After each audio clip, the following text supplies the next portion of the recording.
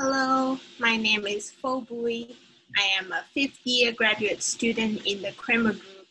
My research focuses on understanding how salts and osmolytes affect protein stability in solution.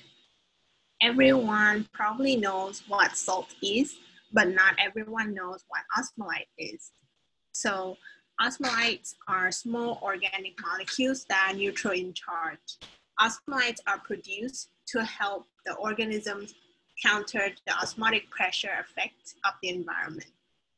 The motivation of my research comes from the fact that salts and osmolytes are ubiquitous in nature. For example, there is an abundance of salts in ocean water and cellular environment. Osmolytes are accumulated inside many deep sea organisms like shark and fish to help them counter the osmotic stress of seawater. More importantly, during this COVID-19 pandemic, everyone is waiting for a vaccine solution, and salts and osmolytes play an important role in vaccine formulations because they help keep the drug stable and prevent aggregation.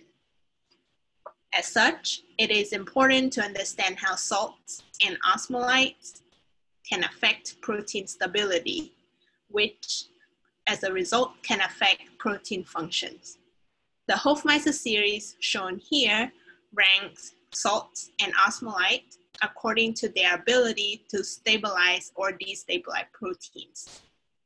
By utilizing thermodynamic and spectroscopic methods, I studied the molecular level mechanisms of how salts and osmolytes, and more importantly, their mixtures interact with proteins.